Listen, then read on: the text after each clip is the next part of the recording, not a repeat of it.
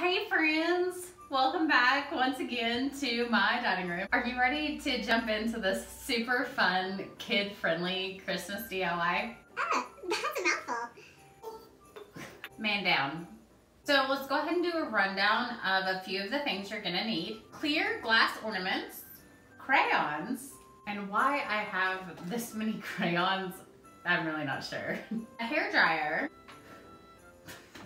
a vegetable peeler, and then something to peel your crayons on top of. I'm just using a sheet of like regular computer paper. And then you're just gonna start picking out what colors you want to use in your ornament. I'm just gonna start with like some traditional like red and green. And actually, I'm gonna throw a little gold in there too. So what you wanna do first is remove the paper from your crayon. Then you're gonna take your vegetable peeler and just start kind of like, so you're just gonna like shave off little pieces of your crayon. So a little gold, a little green, a little red. And then just remove the top of your ornament. Now let's see if I can actually get this in here. Okay, so I managed to get some of them in there. Which might I note was not that easy. So I do recommend getting a piece of paper. That way you can kind of like fold it and it will act like a funnel.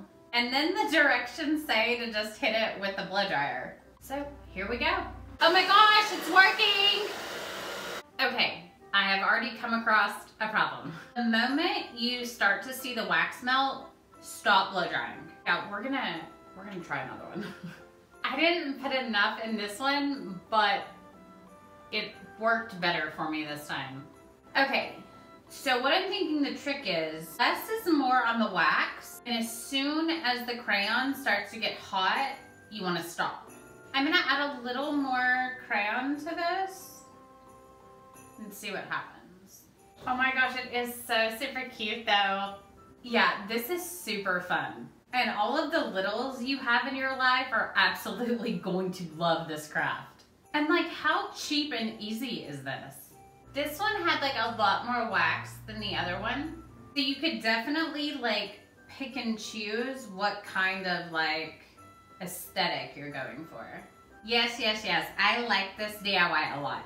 These would make really, really good gifts, especially if you have like men in your life that you're not sure what to like buy for. You could make them like a crayon ornament with their favorite like team's colors.